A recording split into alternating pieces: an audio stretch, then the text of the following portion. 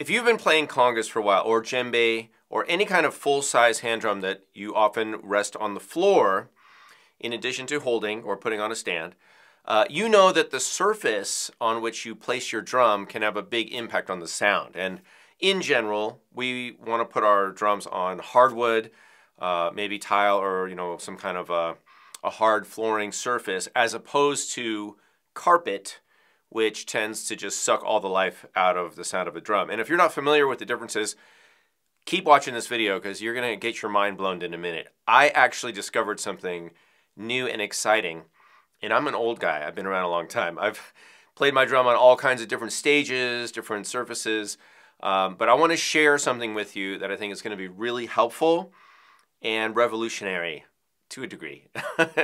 So if you're a conga player, or you play djembe, or you play ashiko, any kind of full-size drum, this video will help you find some ways that you can get the best sound out of that instrument.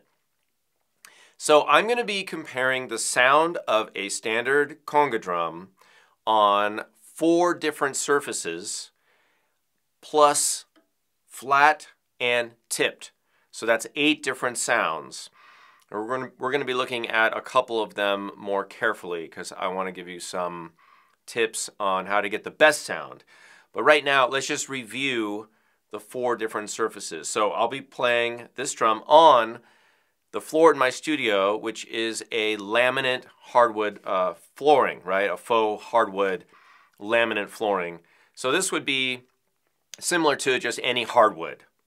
I will be playing the drum on a piece of indoor-outdoor style carpeting. This is actually the piece of carpet I use as a doormat for my studio. And this would be similar to an indoor-outdoor. It's basically like a really short carpet with some ridges in it. So it's kind of a doormat, but this would be applicable to something you might find on a stage risers that have that indoor-outdoor, or maybe a multi-purpose room, something like that. So we're going to test it on this.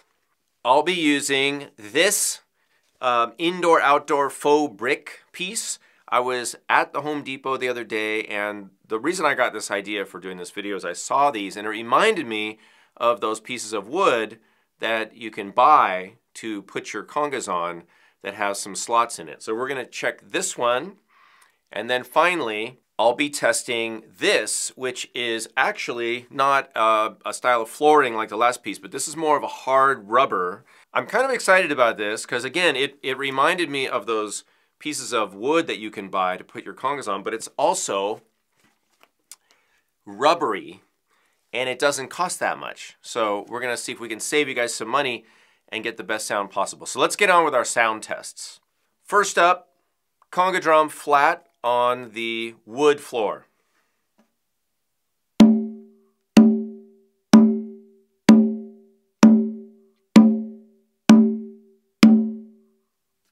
Now here's the conga tipped, like you would if you were playing it straight in front of you, tipped on the wood floor.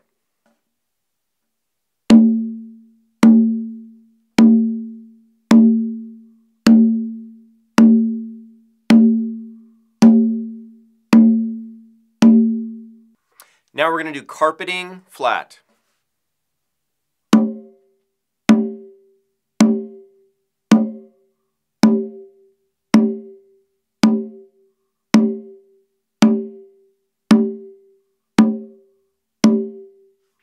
And now tipped.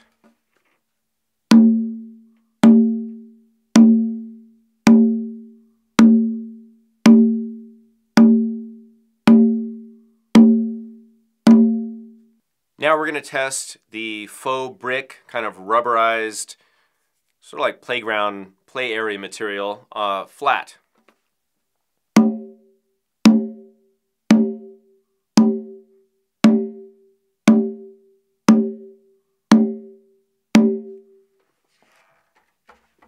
And now tipped.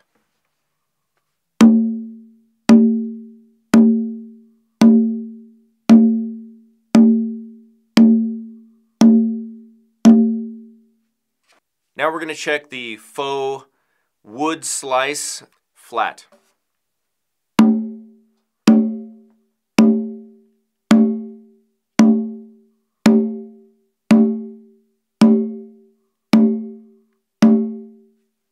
And now tipped.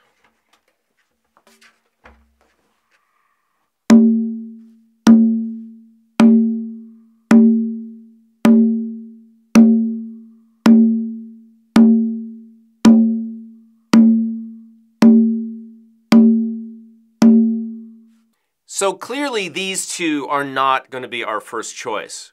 Carpet, no. We don't like carpet, although it did sound a lot better when it was tipped. This stuff, I was surprised to find out that even though it has these channels, it really kind of killed the sound, especially when it was flat. But even when it was tipped, it was a lot like carpet. And what I realized with this stuff is not strong. In fact, look at this.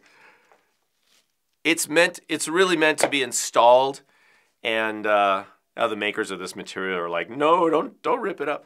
It's just very spongy. Look at this. In fact, it's literally crumbling.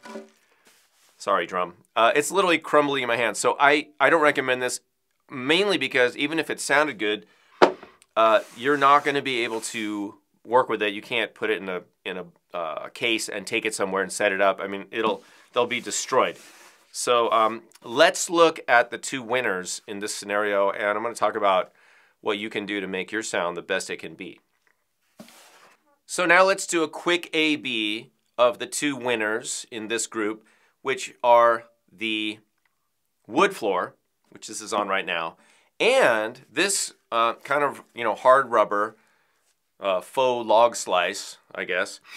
That actually surprisingly it sounded really good, and it has a lot of channels for the air to move in and out of the bottom of the drum.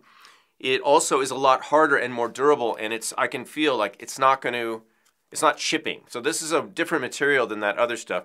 This is more like a hard rubber. I think it's very durable. So I'm going to check them right now and just A/B these. So I'll put this on the floor. This is the drum flat on the hardwood. And on the faux wood. Pretty close. This is the conga on the floor, tipped to the side a little.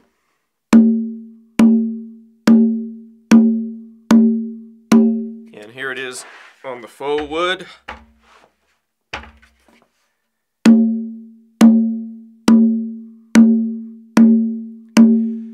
So I don't know if you can hear that, but what I'm hearing is this actually sounds better. The faux wood piece, that kind of hard rubber faux wood, actually sounds, to me, a little more resonant. And that's exciting because what that tells me is that I could get a couple or three of these, however many drums I'm bringing on the gig, and I could slide these into my case or bag or just throw them in the car.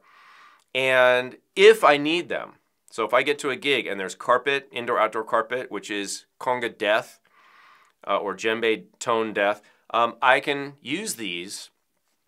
And even if there is a wood floor or a tile floor, I still might want to use these. Why? Well, there's a couple reasons. One, I think they sound better.